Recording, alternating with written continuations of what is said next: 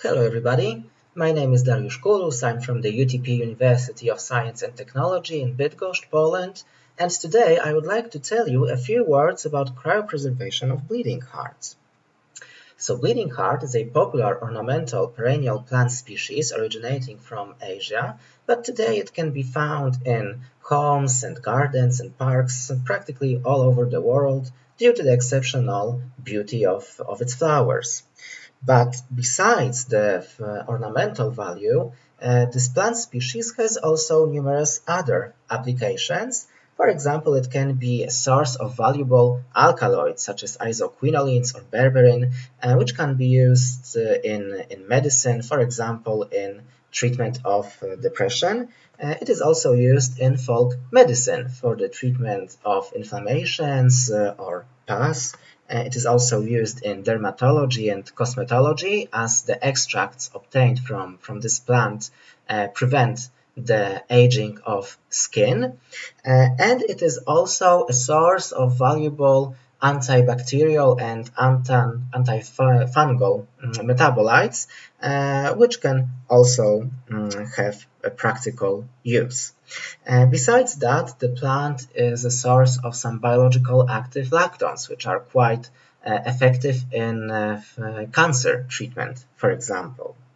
And furthermore, the plant is a source of resistance genes, especially genes of resistance towards low temperature stress.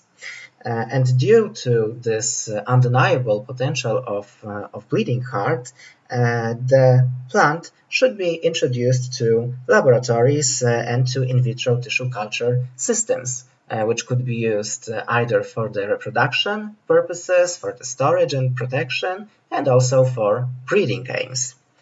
However, despite the great importance of this species, so far only limited information on in vitro tissue culture in this plant exists.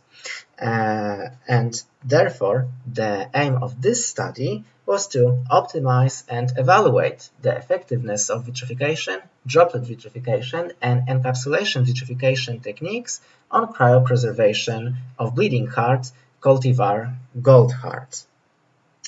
The biological material which was used in this study were shoot tips. To produce those shoot tips, the nodal segments were cultured on the Murashige and SCoT medium supplemented with kinetin, abscisic acid, and with an increased concentration of sucrose for 7 days. After this pre-culture period, shoot tips were produced. They were about 1-2 millimeters long, and those shoot tips were subjected to 3 cryopreservation techniques. In the first vitrification technique, the shoot tips were first osmoprotected in the loading solution, the most common one, and then they were dehydrated with the plant vitrification solution 3 from 0 to 180 minutes with a 30-minute interval. And after that, the dehydrated, the pretreated shoot tips were placed in sterile cryovalves and immersed in liquid nitrogen. In the second technique, in the droplet vitrification technique, a similar approach was used, except that after the pretreatment step, the shoot tips were placed on aluminum foil strips in a drop of the plant vitrification solution, and then they were immersed directly in liquid nitrogen before they were placed in a cryovalve. In the last technique, in the encapsulation-vitrification technique, the shoot tips were first encapsulated in 3% calcium alginate, and after the encapsulation, again they were osmoprotected and dehydrated, just as previously described. The samples were stored in liquid nitrogen for at least 1 hour, and in order to recover them, they were rewarmed in a water bath at 38 degrees for 3 minutes.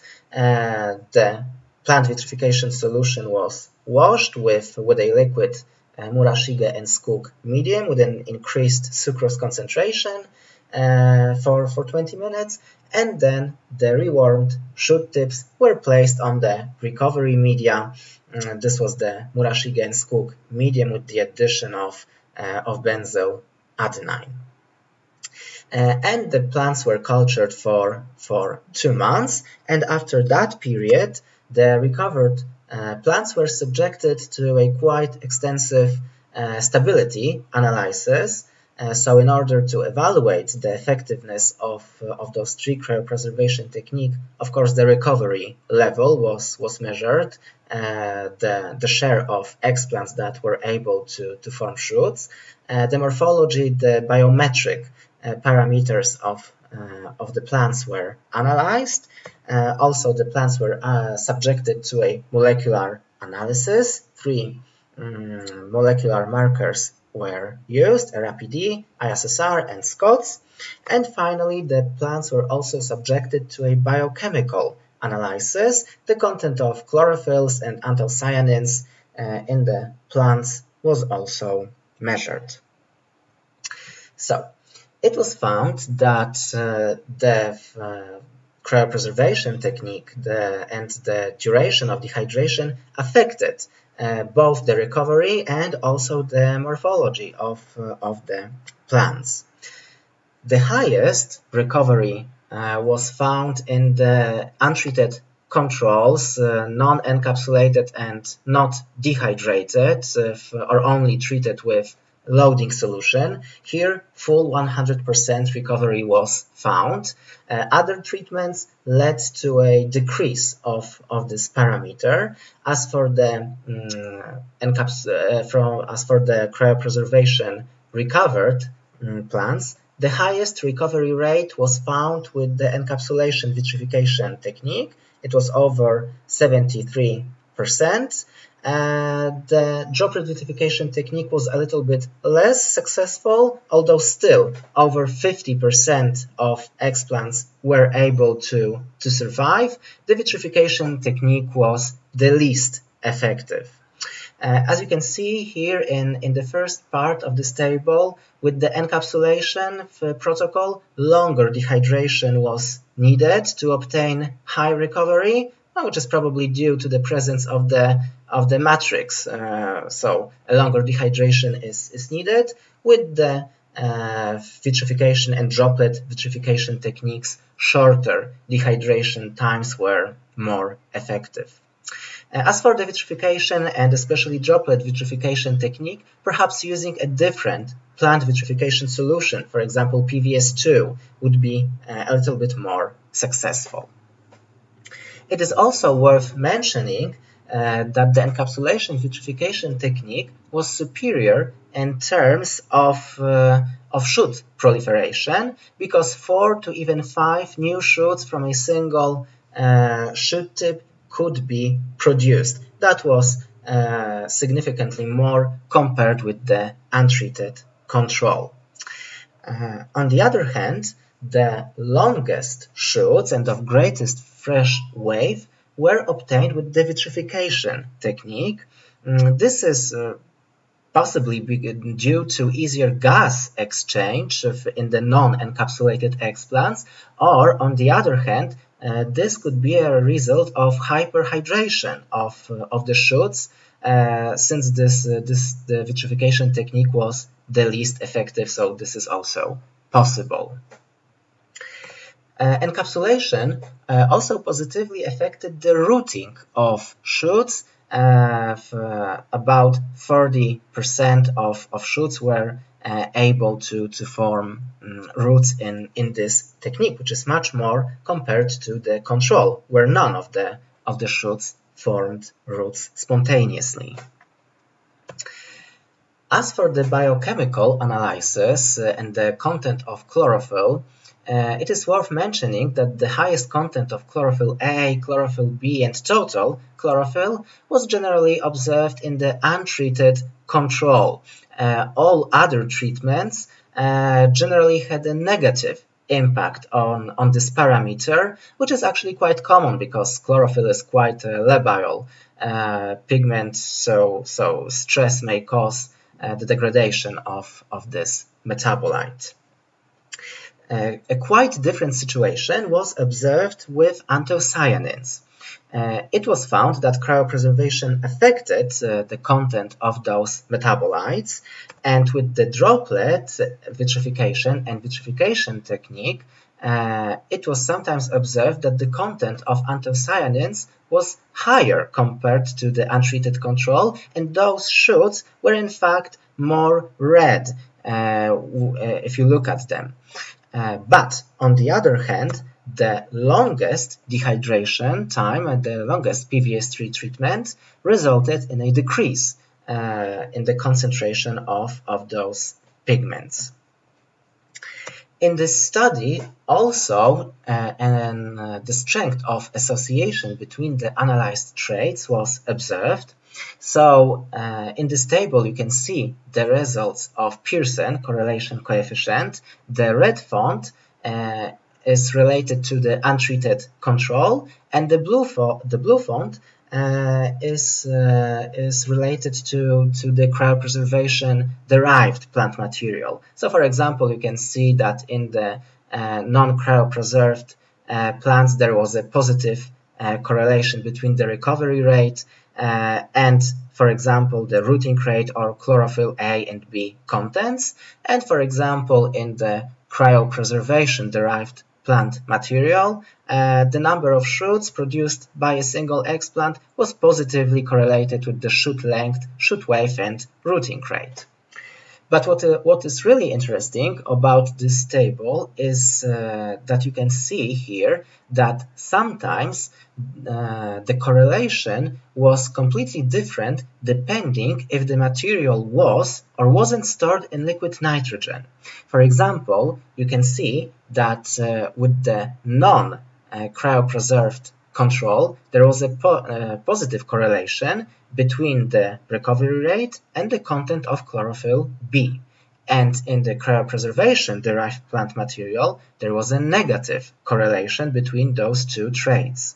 And similarly, also, the content of chlorophyll B and anthocyanins was positively correlated in the non-treated samples, while a negative correlation was found in the cryopreservation-derived samples. So this could suggest that low temperatures and storage in liquid nitrogen per se affect the quality of the plant material.